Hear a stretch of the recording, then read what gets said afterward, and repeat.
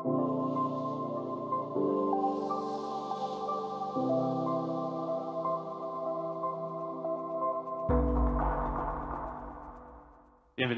and welcome everybody.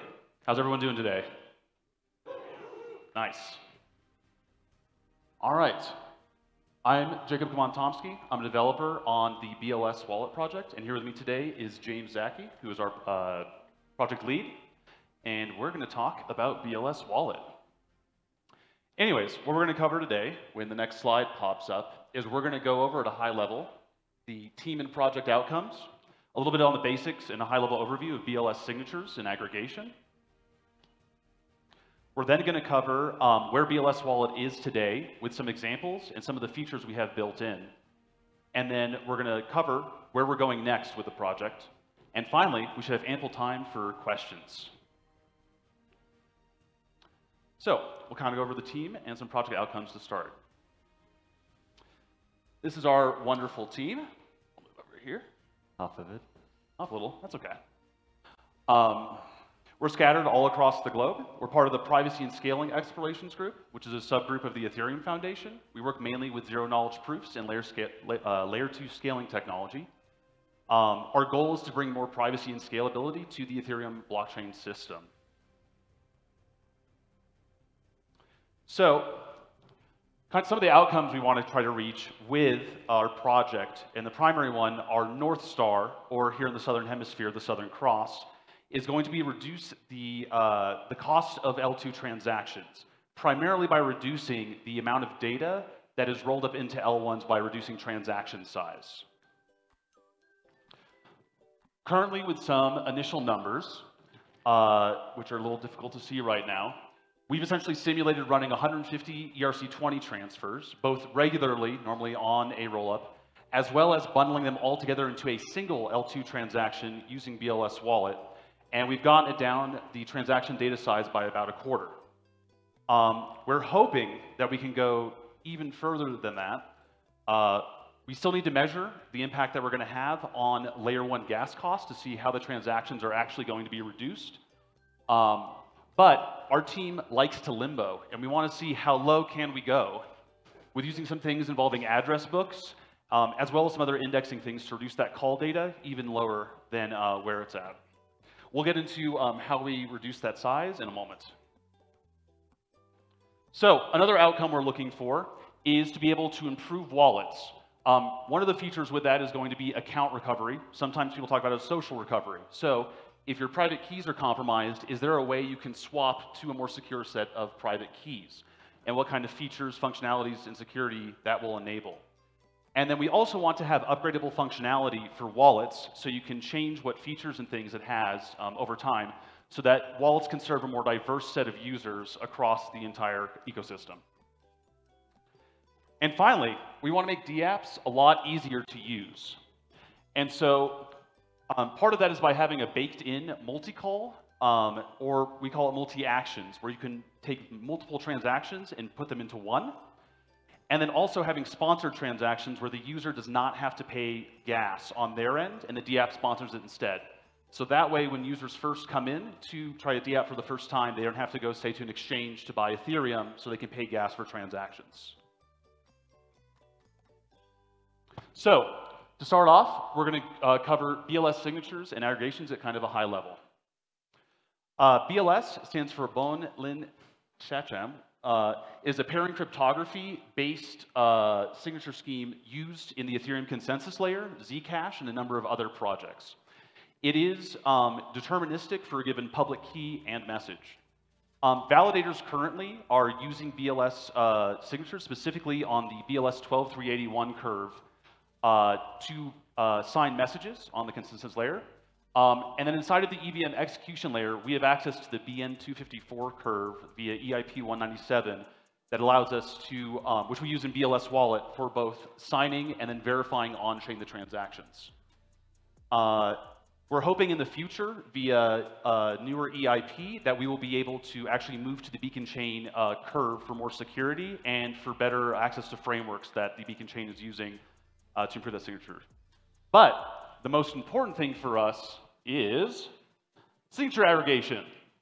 And what we're able to do with the BLS signature scheme is take multiple signatures, and merge them into one signature. So normally with the signature space you'd have taking up, we can shrink it into just one.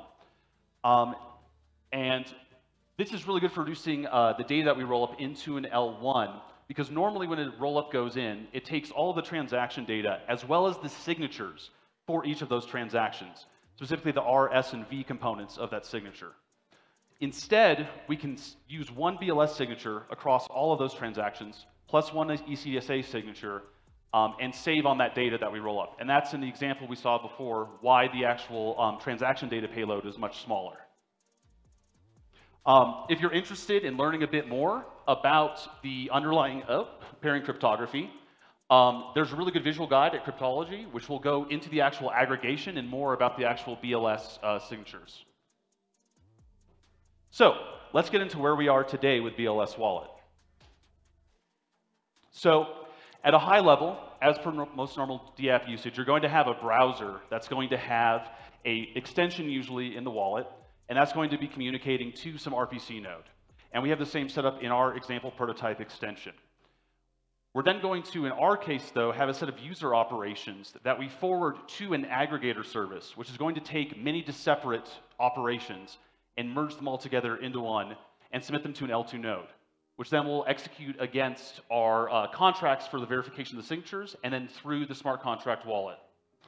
To dive into that a little bit more, at a high level, we're going to have a dApp starting out by generating the operations, which contain a set of actions, and we'll go into what that format looks like in a second. The wallet extension will then use the BLS client module to sign all of those with those BLS signatures. Those are then submitted into this aggregator service to create a single a bundle of operations with one aggregated signature. Then the aggregator will take that set of transactions and we'll submit them into the layer 2 EVM, where we can do some work with expansion to expand the call data parameters into more advanced or more verbose data. We do the BLS signature verification across those. And then finally, for each of those operations and actions, we submit it to the actual contract wallets.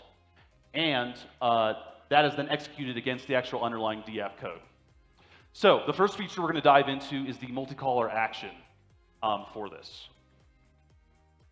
So this is a library that our teammate Andrew helped write. If you want to try it out, you can npm install bls-wallets-clients. Still keeping that edge of that stage. In there, we're going to have a bundle that we're generating, and the wallet's going to sign it. That operation is going to have a nonce, which is going to be the current wallet nonce. For if the wallet hasn't been created yet, and it's going to be lazily created, it'll just be 0. We then have an array of actions, where those actions are atomic. So if any one of these actions were to fail, then they all would fail. Inside of that, you can specify an eth value as part of that, the contract you're targeting, and then finally the encoded function that you'll send over. In the case of the example we have up here, we're doing an approve and a swap on a simulated DEX. And instead of it having to be 2 separate transactions, we can just merge it into one via that format. Building on top of this, we've built a prototype browser extension wallet called Quill. And, too fast, cool. Called Quill with Andrew and Katuk. And as you can see here in an example, we have a standard transaction confirmation, which contains 3 actions inside of it, one of them in the middle being an approve. So instead of a user having to go in and separately run a transaction for approve and say transfer and something else, we can do it all in one and have just one confirmation dialog pop up to them. If you want to learn more about how we have this set up and how you can integrate the dApp into it right now, you can find out more at the link below in our GitHub repo on how to integrate that in. So next, we'll get into sponsored transactions. So right now, the pattern we're using to have these sponsored transactions is to have our normal flow, but in the middle, we're injecting in this top center portion an aggregator proxy, which essentially is taking those operations we would normally submit to an aggregator and is instead sending them to it where it qualifies to see if they can be funded for free gas, basically. And so then that aggregator proxy will add that payment bundle in there and then submit it to the normal aggregator, which requires a fee. And this allows for us to have those gasless transactions. Our teammate John has built a very cool demo using Scaffold for the Scaffold community, which is a single pool DEX. And as you can see here, it's a just single pool DEX with a swap. It does use the multi-action as well to do the approve and the swap inside of it. And then it all runs inside of the browser with no need for like upfront gas because the aggregator proxy is going to subsidize it. And so that allows for a free transaction. You can find out more at this the GitHub repo below, and it also is deployed at single pool DEX react app.vercel.app. We're also looking into doing this directly via a contract. The way the aggregator currently works is when it receives a bundle, it's going to actually introspect and look at whether when it simulates executing that transaction, if it gets paid either in ETH or we also allow ERC20 tokens. If it sees that it happens, it will include it in the bundle it's going to submit to layer 2. So one of the ways you can take advantage of this inside of a contract is just have it pay transaction origin, and then the aggregator will get paid. You can also do things potentially like gate this payment via an allow list, ownership of an NFT, or potentially even something like a ZKP proof, so that you can only allow certain people to have access to that. This also allows anyone potentially to be a bundler and submitter, potentially even MEV bots that are looking for profit, and be able to submit those in so that you don't have to go through a specific aggregator and you could submit to, say, just a general, say, bundle mempool going on top. We still have more research to be done to figure this out, but we believe it should be pretty feasible and possible to do. All right, and now I'm going to hand things over to my teammate, James. James? Cool, thank you. Yeah, you've done pretty well, given the slides have been a bit off and we've just lost our speaker notes, but okay. Yep, so with recovery, it's kind of catastrophic with an EOA if your private key is compromised. You're basically racing against an attacker to secure your assets. But with a smart contract wallet, we've implemented a recover function that requires basically setting a recovery hash. From that hash, yep, we've got the notes now, behind the timer. Yeah, so with a recovery hash, it just consists of the address that you're going to trust to call the recovery function, and the hash of the wallet's public key that you're addressing, and some salt, so that so that an attacker can't actually deduce your recovery address or the wallet that will call that. So when you do call recover, you pass in those parameters, and you are the caller itself. Then you can immediately reset your BLS key, and yes, basically stop the attacker who may have attempted to take some of your assets or set some of the other functions. So if an attacker steals your key and tries to reset your key, they can't do that because there's a 1-week delay in setting that parameter. With your recovery, you can do that straight away. So as soon as you see a problem in that someone's trying to set something that you didn't, you can intercept it with this. We take advantage of the fact that when you first set your recovery hash, it will set it immediately, but otherwise it's a secure function, so it will have a delay.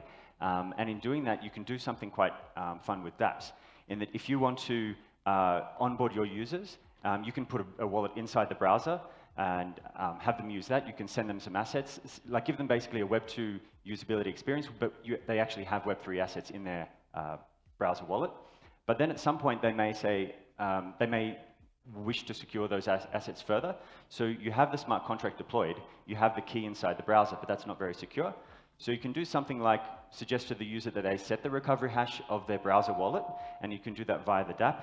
And then from the secure wallet that you've prompted them to install, like if it's our prototype extension Quill, you can then recover the wallet that was in the browser. And what you've done is effectively set the private key to the extension key rather than the one in the browser. So that one's lost, and you've secured it.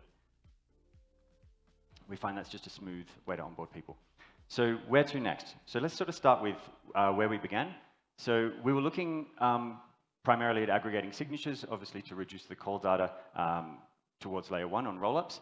And we wanted to, I don't have the slides here. So yeah, I wanted to leverage account abstraction, which was at the protocol layer first. So that was EIP 2938. With that, we realized there could be some delay for that, and also that seems to have paused since then.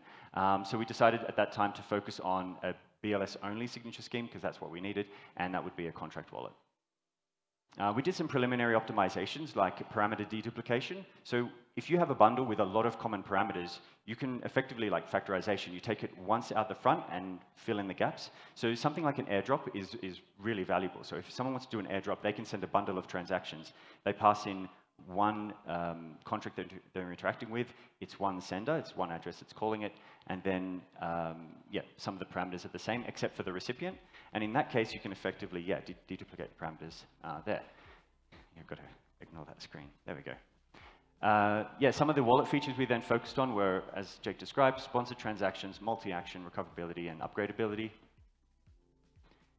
And then we heard about EIP 4337 that started to gain some interest and popularity.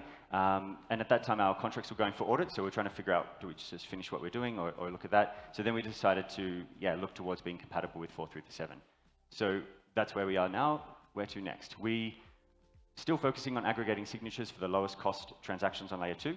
We will be focusing, oh, my slide's moving around. Yeah, still focusing on aggregating signatures, and then we are working on being 4337 compatible. One of our colleagues is almost there with that, and I noticed, is that Drew in the background? Say hi. So he's working on 4337.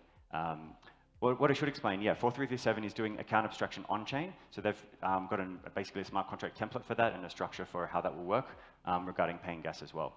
The way we originally did it, as Jake described, is putting in a reward to the TX origin so that MEV bots can process the transactions. But there's also the way using the alt mempool that 4337 proposes, so we can do either of those depending on what the dApp wants.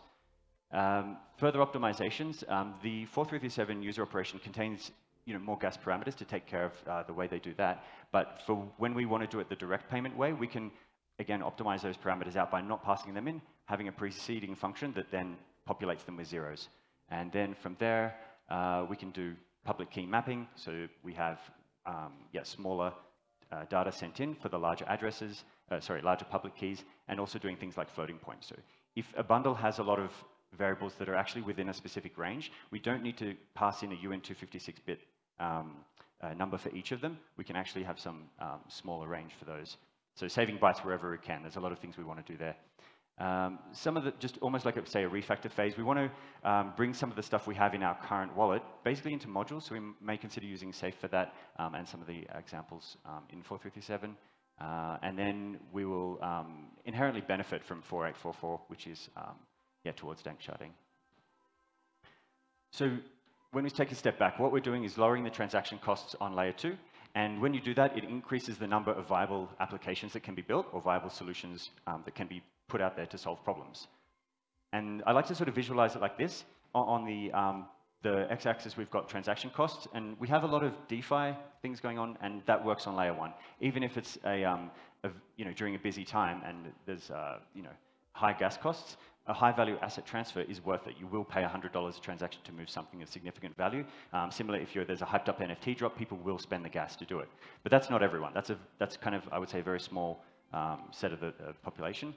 With rollups, you can get cheaper transactions towards tens of cents or less, and then you can, casual gaming, it warrants that. You can spend tens of cents for a certain type of interaction, and that works there. But what we want to do is go towards this. With EVM rollups, adding the BLS signature scheme gives you some savings, and obviously all the other things that reduce the layer 2 transaction cost will open up the applications towards microfinance in developing economies.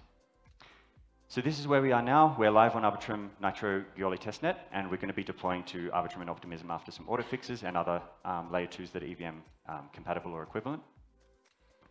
We'll seek to do wallet, basically get this into wallets currently and to encourage dApps to use it. So we'll first target applications where this will have a direct benefit to help sort of priced out users, and of course support regular Web3 wallets with integration via 4337, because that seems to be where the attention is with wallets.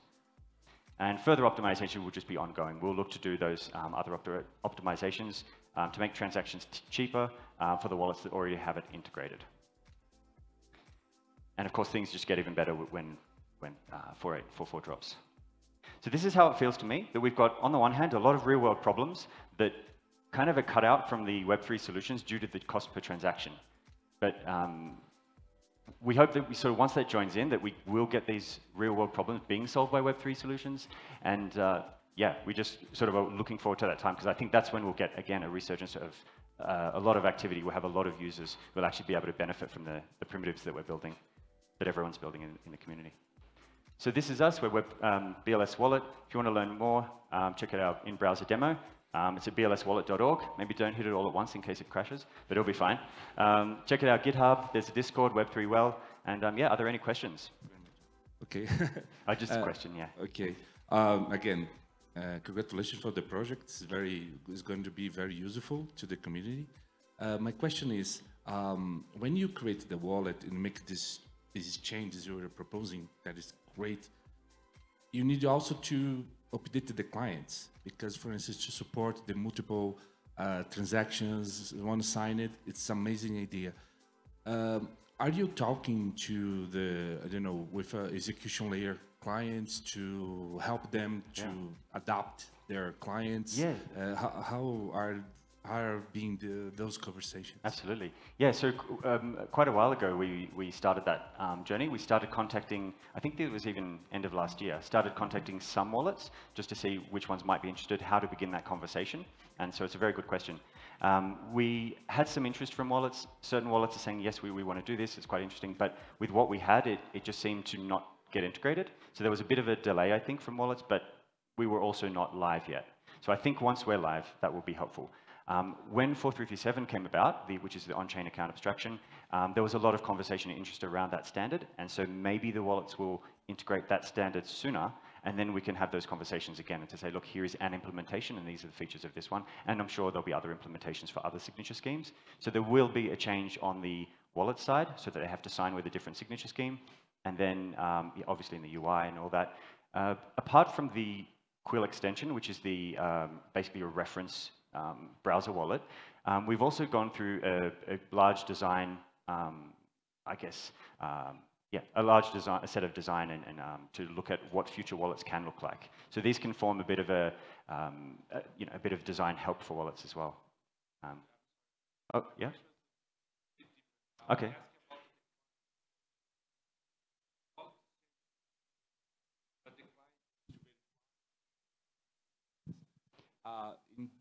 With the clients like Geth or Nimbus, okay. Are you talking to those teams? Yep. No, that's okay. No, the diagram maybe shows it better. Well, this is a bit slow. Yeah, so the nodes don't need to change. So the clients that say the aggregators. Here we go. This one. So at the moment we have a dedicated server that will do the bundling. We've already had conversations with one particular layer 2 about this to say that they would want to integrate this. So for us, that's not been the barrier. We've heard great enthusiasm from the layer 2 networks to say, as soon as wallets are doing this, they're going to put it in. Like the nodes have a vested interest to reduce their costs. So like for us, that's been I did an early litmus test in a sense to talk to them, and they're like, if this is in the wallets, we'll put it in the next day almost. Like that was the signal I got from them. But as it stands, this is one solution. The 4337 solution is a little different because I think it's an alternative mempool. But yeah, you can maybe check out their talk for more information on that. We got a couple of questions over. Oh, sorry, over here. Yep. Hey, Jesse from Coinbase. 2 questions. One is, if we're exploring kind of EIP 4337, is there anything specific we should be keeping in mind with BLS to make sure that there's like compatibility there just on the Coinbase side? And then the second question is, how does the atomicity actually work in the user operation transactions? How is that actually implemented and like executed on the actual layer? Yeah, I can cover for the BLS signatures. Both the current, I think it's Infantilism is the repo, and our wallet under the covers are using the same BLS verification and solidity, and also the same client libraries. So they should be largely compatible for that. Yeah, regarding what's required on your side, it will just be the signing. Like the client side would just need to sign the BLS signature for that part, and then depending on which way you go, directly or via 4337, it would just be interacting with the contract wallets that it deploys. The second question, sorry, what was the second one again? Oh yeah, sorry, that's right. So for the multi-actions, we have a set of, it's basically an array of actions inside a user operation. And I think 4337's done the same thing. It's the same format that you can specify a set of actions. I use it's kind of a cascaded function so that I can call a try on one of them. And so if one of the actions fails, then it reverts. And then so all of them revert within that try. And then I catch, and then I go into the next user operation. So each user operation is in a loop, and within there, it calls the set of actions to the wallet. And if one of the actions fails, only the user operation is reverted, not the rest of it, because of the try catch, which was nice that Solidity has that now. Yep. Who do you anticipate running these aggregator proxies? We hope that gets merged into the nodes, into the layer 2 nodes. Yeah, to start out, we would expect like a dApp would probably run its own aggregator proxy just to kind of like bootstrap the process. Eventually, it could potentially be like a larger swath of, say, like nodes having compatibility with that. We also think that if we're able to kind of move more towards that like contract funding for the gas, that will make it so it does not matter kind of where you submit it. When it eventually is executed on chain, that's when the actual like payment subsidization will happen. And so then it's less important. But just to start out, we're having that kind of more like centralized service, just kind of get things going. Thanks for this presentation. Appreciate it.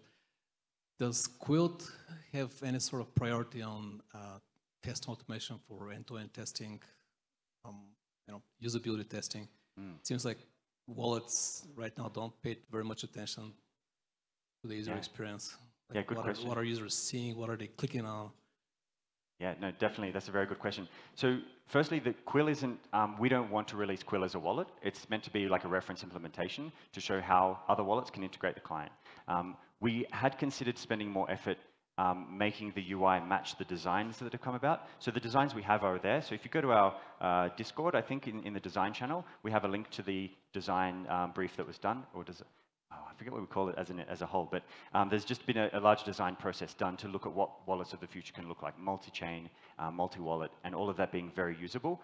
So we've done that as more of an exercise to say this is what wallets can do. But again, we had considered putting that into Quill, but because we don't want to necessarily launch it, we leave them there as reference implementations. Quill being the technical one, and the design being for other wallets to learn from if that's of value. So there was some user research done with that as well, and yeah. I think we still have some time for questions. We've got another. Yep, we've got a question up the front. Thank you so much. This is amazing. I'm just learning about BLS, so don't mind if my question is too naive. But with developments like ZK EVM on layer 2s, for signature aggregations and atomicity, like I can basically do, like as you showed, like approve and then transfer like a bunch of things. What do you think about like recursive proofs? So if I have like multiple transactions, I have each proof and I take them and just submit recursive proofs. So in that case, how do we think about developments in ZK EVM and BLS going together?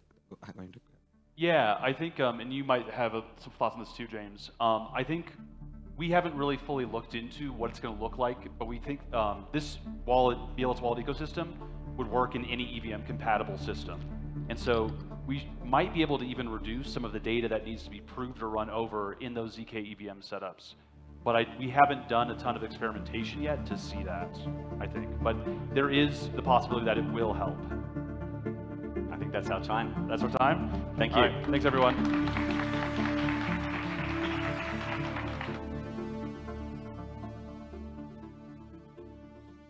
All right, thank you so much for that. Next up is a talk by Patrick, who claims to be an intern at Infura and in the past has been an assistant professor at many universities. Please welcome Patrick for his talk on validating bridges, rollups, and plasmas.